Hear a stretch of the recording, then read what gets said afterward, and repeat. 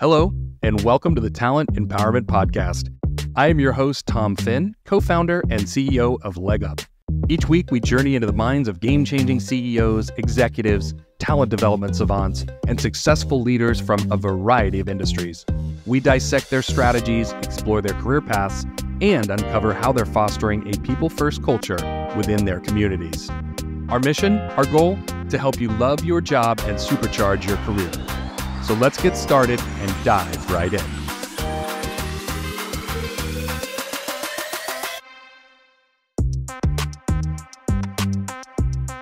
Hello, my friends. Welcome into Talent Empowerment. Today, we are learning from Joel Stevenson. Joel, thrilled to have you on the show. Welcome. Thanks for having me. Great to be here. Well, it is great to have you. I cannot wait to learn from you today. Joel is the CEO of Yesware, a leader in sales productivity software. And before he was at Yesware, he was the general manager and founder of Wayfair's business-to-business division, which he grew to several $100 million in revenue. Pretty amazing. And before joining Wayfair, he held a variety of sales and marketing roles at Ariba, Innovis, and Verizon. He was also a consultant for a few years at ZS Associates. He has an MBA from Yale and studied Chinese at Harvard Beijing Academy. I cannot move on from there without asking the question, what is the Harvard Beijing Academy and why did you choose to study Chinese? Yeah, it's a summer program that Harvard runs. One of the professors there started it, and I like to say that I'm a straight A student at Harvard because that was the only class I ever took there, and I don't know if they grade inflation or whatever, they gave me an A. And the way that came about was my second year of grad school. I don't know. I've always been it's sort of a failed attempt at German in high school, but never really spoke any other languages. But I've liked travel, and I sort of try to see myself as a global citizen, and certainly want to raise the kids more that way. And so I thought, well, here's a good chance. Like I'm never going to probably be in an academic setting again. Like, why don't I try to do Chinese? And so that was an undergrad class, and since I was in grad school, you had to go talk to the professor to convince him to let him in your class. And this guy read me the right. He's like, nah, like you grad students can't hack it. It's too much work. Like you're not going to do it. Eventually, I convinced him that I would do it. So he lets me in the class, and that was the hardest class I had in the 2 years. Like not even close, the toughest, and but it was great. But by the end, this is a first year Chinese class. My teacher was like, well, you worked pretty hard at this, and you're going to lose it all if you don't do something to kind of reinforce it. He's like, you should do one of these immersion programs. There are a bunch of them. There's Princeton runs one, and there are a variety of them. He's like, well, there's this new one at Harvard. You could go do that. So you have to like record a tape, and they let you in. And so I did that, and actually the timing was a little bit interesting, and I get to thank my wife for this. So the day I graduated from Yale, our second child was born on the same day. So like got the diploma, and then that night that we were at the hospital, and it was pretty wild.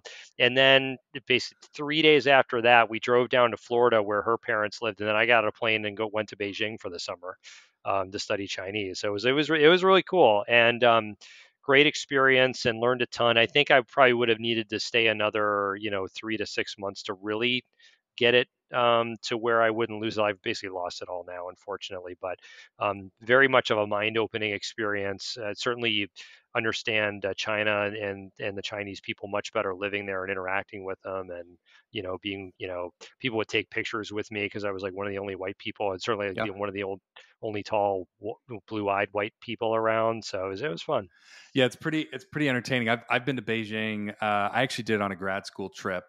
We did a project, MBA at USC, and part of the graduation requirement is you have to go, depending on which class you're in, you go to Shanghai or you go to Beijing, and you do a week and you go to all these different businesses, and you actually interact with the CEOs, senior leaders. They tell you about their perspective of Americans in China and business relations and that kind of stuff. And it was super interesting. But I remember the same thing as you, Joel. I remember being on the Great Wall and having people come up to me and just kind of hand sign if they could take a picture. They don't speak English, and they're trying to get you to take a picture with their family. So I'm standing. I'm not that tall. I'm 6 feet tall, but I'm just the only, there's this group of white young people running around, right? Hmm. And it was just hilarious to be in that scenario. But let me ask you this: why did you think that being a world citizen or understanding different communities and contexts was important to your own kind of leadership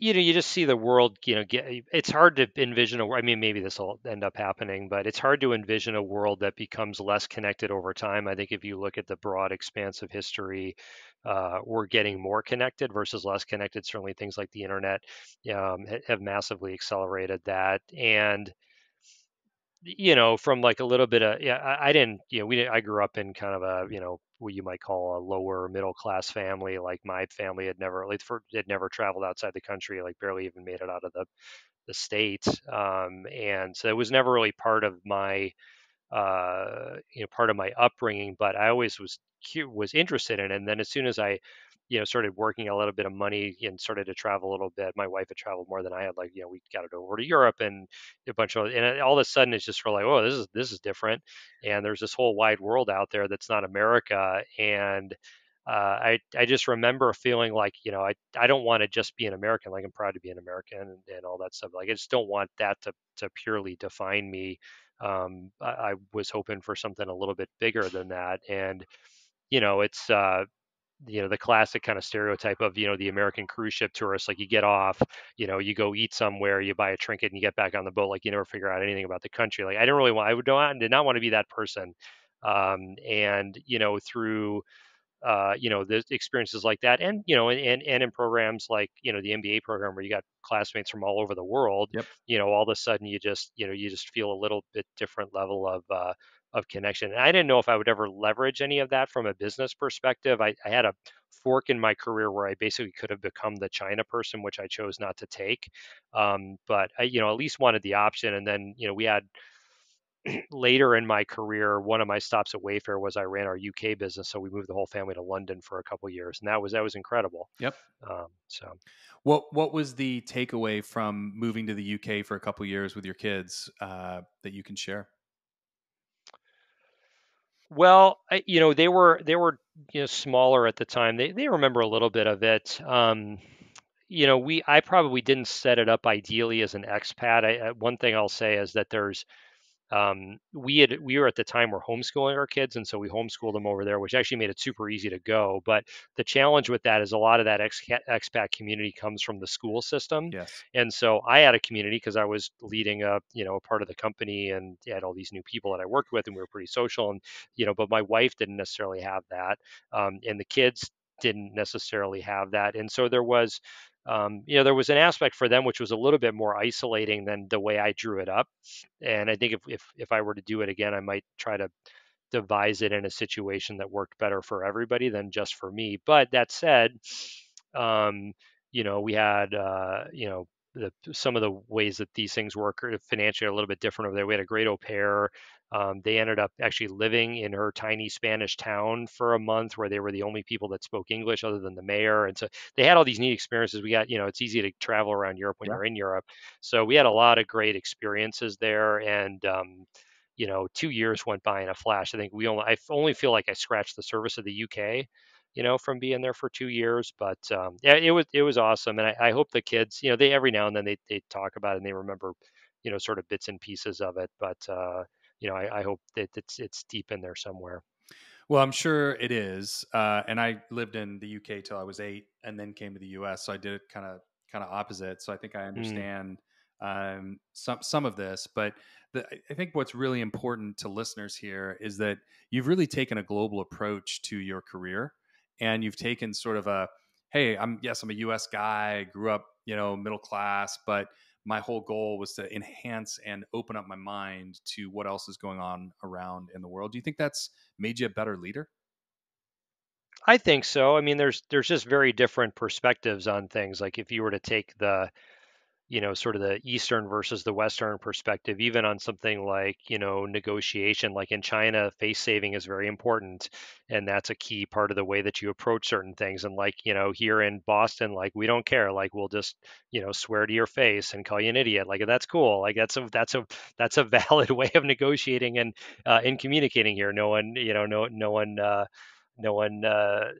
minds it too much. And so I think, yeah, you pick up different perspectives, different points of view, different ways of doing things. And I think, maybe more than anything, the ability to relate to different people where they are, and, very quickly try to get to some sort of common ground versus if you're always in sort of the whatever your monoculture is. I think it gets to be more difficult to just relate to people. And, it seems like we've got more issues with that lately in the world, especially with social media amplifying the in many ways I think the worst of us. So Yeah, I think that's fair. And look, the reality is we all need to enhance our open-mindedness. We all need to work through understanding each other a little bit more, be a little more kind to other people's cultures and feelings, and be a little more sensible about the way we communicate. I think that's critical in the path for so many of us as we're developing ourselves and trying to be better global citizens. yeah. So let me ask you a little bit about Yesware. So you came in this organization, accelerated yourself to the CEO. Tell us about the business. Yeah, Yesware is a sales productivity tool. So we have an application that sits deep inside the inbox and helps you figure out things like who's opening your emails, helps you take series of communications and structure them together for structured outreach. We'll do things like take all of that information that you're generating in your inbox and we'll passively sync it back into Salesforce if you're a Salesforce CRM customer. So generally speaking, what we're doing is we're saving salespeople time and we're giving them information that they need to sell a little bit smarter, whether it's who's interacting with your content or what types of content works better. And so we're generally speaking used by the most of our customers are tech salespeople, but we've got all sorts of people that are in a sales orientation, entrepreneurs. Sometimes people use it to job hunt, all kinds of stuff. Interesting. So when you started there, you had a career. You did some consulting, but you had a pretty deep career in sales and distribution and revenue development and those types of things. And when you made the leap, it looks like you came over in a kind of similar sales leadership role. How does one go from kind of a sales career to jumping into executive leadership? Because there's a lot of people that hmm are in verticals, marketing, sales, technology, whatever it is, accounting, finance, and they want to make the jump from a practical role to a leadership role. How did you do that? Yeah.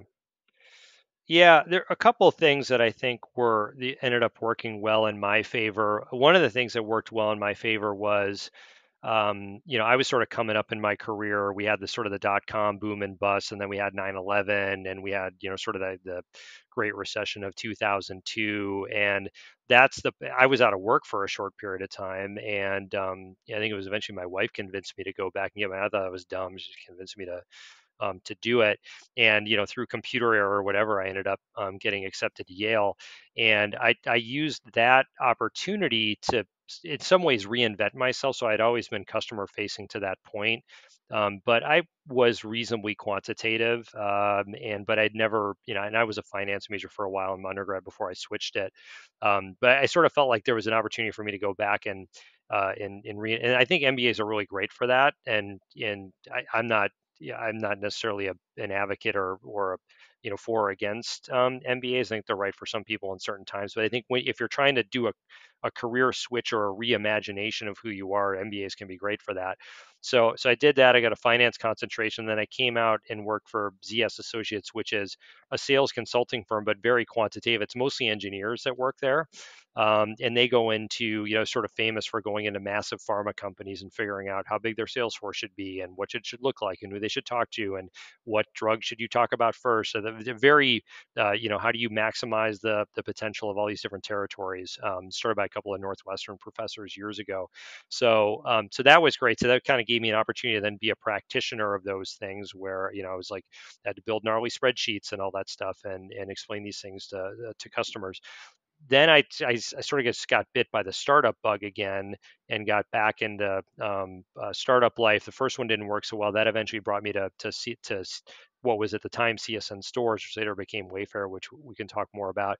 But yeah, at Wayfair, I had a chance to do a lot of different things. But I think probably the biggest thing that prepared me for senior management was just doing stuff, and the ability to actually go and make a difference in a business. And so I had the customer facing skills, I had the quantitative skills, but then was able to prove the execution skills of going and making scaling a business or bringing an idea into the world or any of those things. And that was really what made it possible for me to make the transition to CEO. And when I joined at Yesware, the plan all along was that I was going to be the CEO.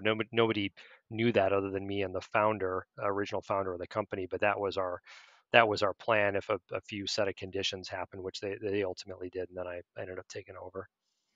Yeah, I love the way you talk about your career because you're right on that you had a particular set of skills in customer facing roles, and then you had to go learn quantitative skills, which I think is really really important. What you didn't mention is I imagine during your time as a consultant, you had to learn some pretty deep communication skills, some candor, right, way to deliver information that may not be appetizing for somebody that you're delivering it to, right? That is a particular skill in and of itself, that communication piece. Did you notice yourself actively working on your communication style as well? I suppose a little bit. I think I benefit from the fact that um, early on in like even in my high school and stuff, like I was pretty involved in performance art. So I did acting. I was in the glee club and the show choir, and I was in the glee club in college and played sports. And so there was always a little bit of like being in front of people. And in many ways I made up for my academic laziness by being pretty good verbally, in many cases. So that was something that was always a little, in many ways, became a crutch for me. And in the that works pretty well in sales. Oftentimes, depending on what you're selling, but in consulting, it doesn't necessarily work as well. Where it's like in consulting, oftentimes the numbers have to do the talking, and then the story that you tell with those numbers, to perhaps convince a client to do something or help them come to some realization or some conclusion. That is a different style of communication, and so that took, I think probably the biggest difference there was uh, the realization that preparation is critical to the communication. And really, like the best salespeople actually prepare very, very well. Like I didn't.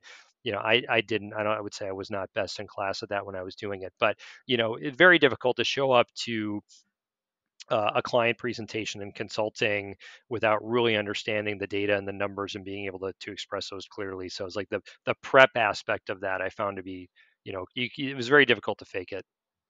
Yeah, that's a key takeaway for everybody that's listening. You got to be prepared. You've got to know your numbers. You've got to show up with a communication strategy that's been outlined and you feel confident about. That's the other part. If you don't have confidence in what you're saying and you don't actually believe it, it will come across that way. So you've got to really be confident that you've got the numbers right, you got the plan, the strategy, the tactics, and you can execute. Whether you're a consultant or you're a salesperson, or you're in marketing trying to grow your career, it really doesn't matter. You have to go through the same pre-work before you show up to a meeting. Um, what did you do when you were growing the organization and you saw people that weren't prepared? This one's hard for leaders.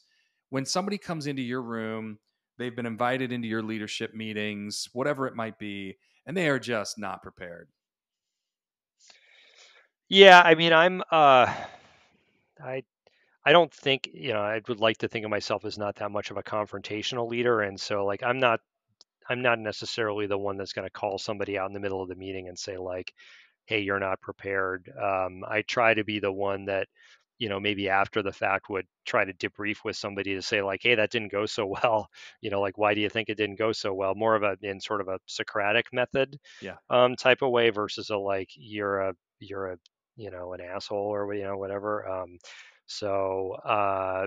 I think that's been effective over time.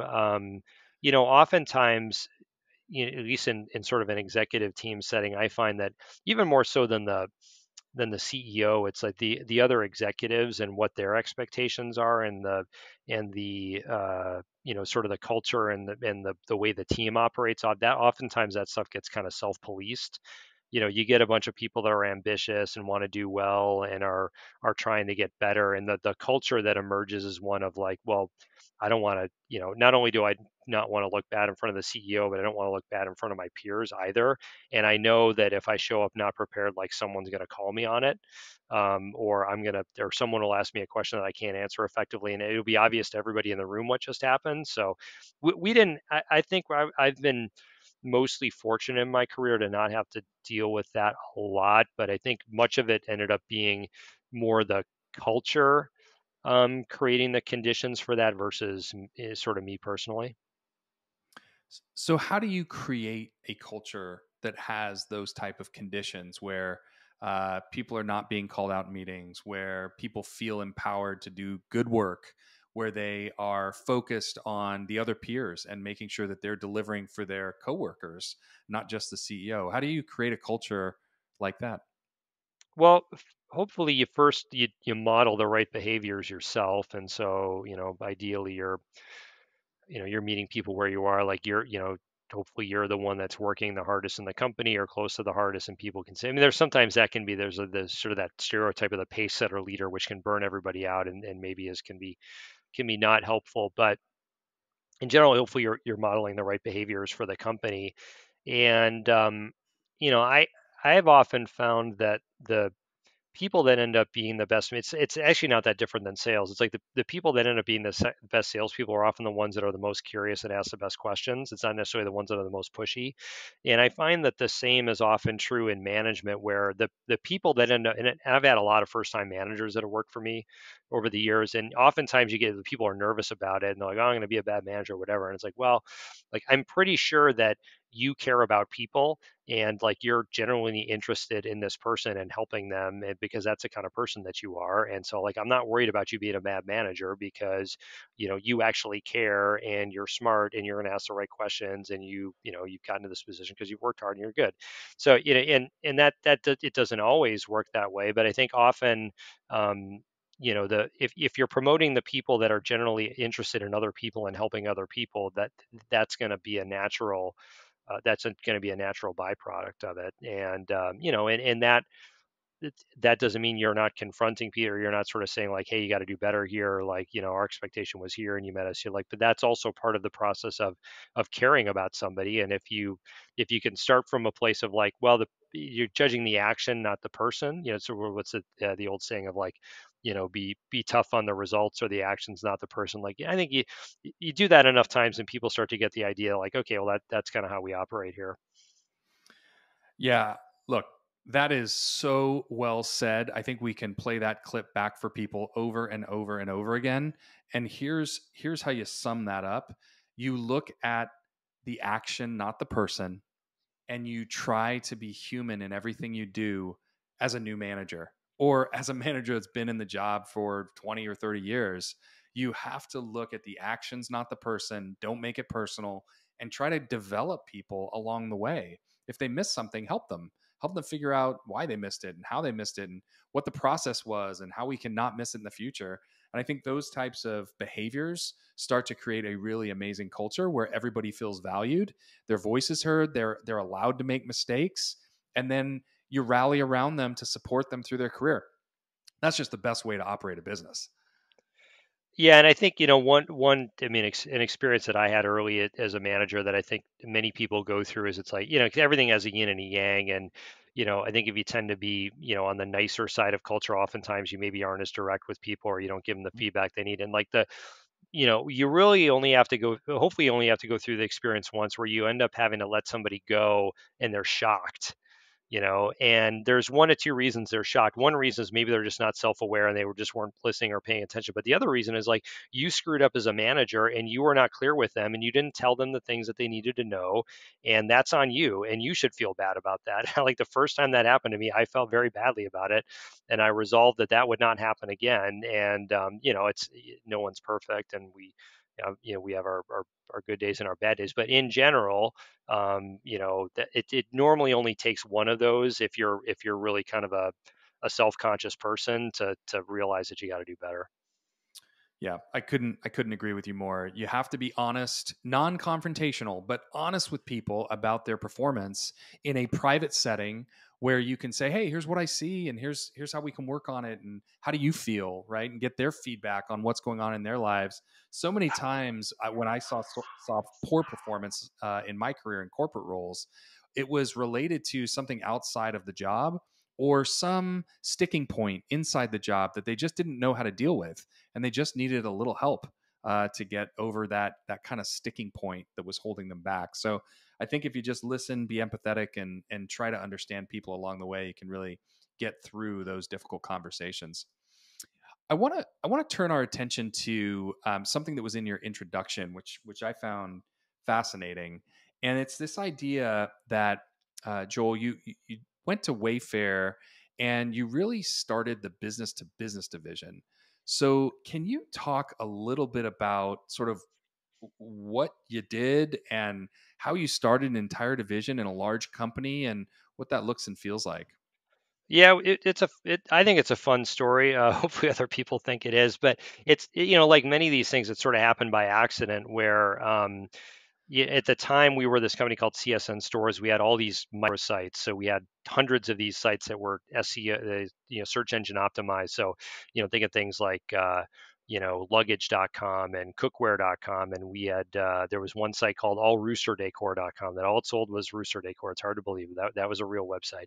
So, and I was responsible for 20 or 30 of them that had to do with renovation, home improvements, so lighting and plumbing and tools, that type of stuff.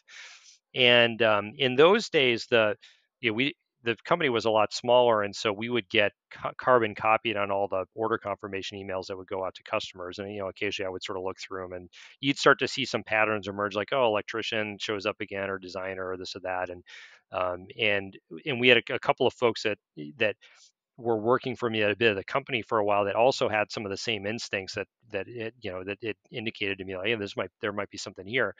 And so I had a B2B background, and so these some of these patterns look pretty familiar to me, whereas most of the company was B2C e-commerce. It wasn't a thing that folks spent as much time sort of thinking about. And so what I ended up doing was basically convincing the guy that was running the customer service organization to give me a couple of his reps, and then we just started cold calling people with the idea that, well, if we could convince these customers to just call a rep, we would give them better service, we'd give better pricing. Would that then lead to better long-term revenue and profit for the company? And so we started with that. It was a complete disaster. We just made call after call, got hung up on, like, what? Like, it did not go well in the early days, but eventually, we started to figure some things out. We lucked out. This woman joined the company who understood that business, and we ended up a recruiter knew what we were sort of doing and was like, hey, Joel, I think you might want to pull this person into your group that's trying this thing. So we pulled her in, Katie, and she all of a sudden the world changed, because like she knew what she was doing. We started winning deals, and then it started to look real. And so we then sort of went to this idea. Like, I was convinced. I'm like, oh, this is going to be great. Like, I'm going to go, like, we're going to go do this for real, and I'm going to convince everybody this is a great idea. Well, so I convinced my boss, and my boss reported to Nuraj, the CEO, and so we're going through this thing, and he's like, all right, I'm going to talk to him. And so he goes and he talks to him, and Nuraj is like, well, the only thing you've succeeded in doing is proving that you can take money out of one pocket and put it into another. It was sort of the idea was like, we sort of are intercepting customers that have already been acquired, and like maybe we're doing it better, maybe we're not, but it wasn't that clear. It's like, well, go back, and I don't believe it, but you're welcome to try to prove it. So we went back and we spent more time. We sort of figured some more stuff, and then, like, I thought we had proven it. We made another run. We sort of didn't get approval, but then finally, after months and I don't know, probably 20 different ways looking at the data, we finally had a view that was incontrovertible that this was working and this was generating net profit for the company. And so then we finally got the approval to start to spin it up. And so we hired some more people. We started to put, we had no budget, of course. So I had to like bribe an IT guy to install the CRM, and we did it under cover of darkness and all this stuff. But, we started to grow, and it started to work, and it was a real business. And so then that was at the point at which Wayfair consolidated all these little websites into Wayfair.com, and that was when the opportunity in the UK also opened. So I sort of gave this up, which was sort of a side project anyway. I went to run the UK business for a couple of years, came back and ran our financial planning group while we were going public. But then this thing just kept growing and growing and growing. But it sort of had gotten sprawled throughout the organization. And at this point, it was probably about $100 million part of the business, but didn't really necessarily have strategic direction, and it wasn't really clear what we were doing. So, fortunately, one of our investors said something like, "Hey, I think we should have a GM for this group," and I caught wind of it, and I was like, "Well, if there's going to be a GM for this group, it should be me." Like I felt like I have earned that opportunity, and I've been. By the way, I'm terrible at FP&A, and I'm never going to be a CFO. And so please get me out of this group. So it was a little bit of like running away from the current job and running to a new one. But anyway, so they let me have this job, and so we kind of set a new strategic direction for what we were doing. We had way more resources. We started to hire a lot, and we were just able to through a process of systems and sales productivity and strategy and technology, and so some pretty good vertical targeting, some really good work on paid search advertising side. We grew this thing from 100 to 400 in like 2 years, and now I think it's approaching 2 or plus 2 billion, actually. So it's like it actually worked. Wow, that is a great story. You started with this is a great story, and it is a great story. The word that I kind of think of is entrepreneur. You almost act like an entrepreneur inside a large organization. Did you feel like that was some of the behavior that you were taking on through this process? Yeah, for sure. And having now been a venture-backed CEO, it mirrors that process a lot, where it's like you got to sort of prove it out before anybody's willing to give you any resources. You get a little bit of resources, you got to prove it out a little bit more, and then eventually you get to some point where it's proven out enough that you've got to go scale it, and that requires a good vision. It requires great execution. It requires an awesome executive team. All that kind of stuff. So I think it is quite similar in that respect. And for me, I had always wanted to start a company, but circumstances in life were such that it didn't really make sense for me to do that. And so this was sort of an opportunity for me to in some ways scratch the entrepreneurial itch, but within the I don't know, you might say the safety of a larger organization where I knew I was going to get a paycheck and benefits, and we had a growing family at that point, so there were a lot of benefits to that. Whereas like now I'm at a point in my life where I can take more risk, and I'm starting to do that. Well, I think it's a really important lesson for people that are in large organizations because there's this sense that you can't be entrepreneurial. You're stuck. You have to do what the man tells you to do, and I don't know that that's always the case in organizations. I think organizations, for the most part, are looking for some level of innovation from their internal employees. And if you can come up with a great idea that, yes, it's going to have to increase revenue and increase profits and not have a huge drain on resources at the same time, that is the magic. It's fair that that's going to come up. But if you can kind of put pen to paper and figure that out, I think people are willing to listen. Do you feel that way? Yeah, I mean, particularly after being a CEO now, it's like I think, the thing that you dream for most is you have people within your company that are going to take initiative and figure things out and just advance the ball without you having to tell them what to do, and whether that's, figuring out something new or figuring out an improvement on the thing that you're already doing, like that's kind of the dream. And there's no, at least of any, public or venture backed or well funded, private equity backed corporation. There's every CEO's got to sit in front of the board and try to and at some point deliver the message of like here's how we're going to grow X% this year and into next year. Here's a 3 year or 5 year plan, and to the extent that things start to emerge inside of your company that you can start to lean into and invest in that have already been proven out without you having to come up with it all yourself, like that is the dream. And so I think whereas bigger companies oftentimes can create constraints and stifle innovation, there are some that don't. And I think if you want to do these types of activities inside of a company, the most important thing you can sort of screen for is how does a company treat failure. And if the company treats failure in the right way, which is like, okay, you had a good plan, you executed it well, for whatever reason it didn't work, that's fine. Like we, in some ways, we celebrate that versus like, oh, well, it didn't work. We don't really care why. Like you're an idiot. Like that is not a good place to be an entrepreneur. But there are many companies, I believe, that have created those conditions, and people can do some awesome work. Yeah, I completely agree. And if you are in a company that you are trying to be an entrepreneur and you've built something great and it just didn't work, but you had all your ducks in a row and you brought in the right resources and you listened, you kept an open mind, and it just didn't work out for whatever market conditions or change that happened. It happens. Happens to entrepreneurs all over the world. It happens to entrepreneurs. It happens to big businesses. Things change and you don't sometimes see it. My recommendation is go find a new place to work. Because if you have that entrepreneurial spirit and you want to get after it and you want to develop, and you're in the wrong culture, it will hold you back, and you don't want to stay. And I'm not an advocate for job hopping. I'm not an advocate for not working through some difficult conversations within an organization. I'm the opposite. I want you to work through conversations, but there is a point that you're just in the wrong culture, and that does happen for folks. Did you ever feel like you were in the wrong culture, Joel, yourself? Or do you always feel like you landed on your feet in the right spots? Well, at Wayfair, actually, I mean, part of the thing that emboldened me to try the B2B thing was actually like a failure from before. So when we had all these microsites, we were trying to figure out like new categories to enter, and I had the brilliant. We tended to be good at things that were a little bit less well distributed, that were big and bulky. And so I was like, oh, the perfect thing is obviously caskets. And so I convinced a company to go into caskets, and I don't forget what the website was called, CSN Death or something like that. I don't know.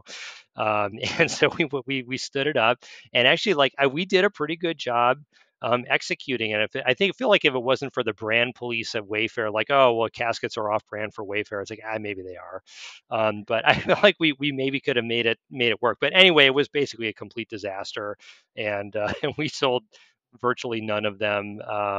But the view was that we did a good job. We got into it for the right reasons. We actually executed the plan well, but it didn't work, and so like nothing happened. I was the butt of jokes for years and still am, as a part of that. But effectively, it was it was, hey, like, good job trying, and like, let's try something else.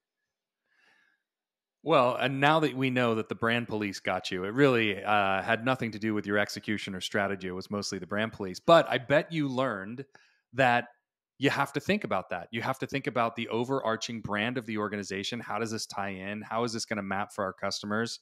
Is it going to speak to the market the right way? There's lots of different businesses we can be in, but it's just got to be on brand and on target. Hmm. Yeah. I love it, man. I love what you've done in your career. It sounds like you have really taken every step of your journey and been really thoughtful about what moves you wanted to make. And I think that's an example to all of us that you can bob and weave and have some starts and stops, but just always be thoughtful about the direction you're going, how you're treating people, how you're looking at these experiences from a learning standpoint.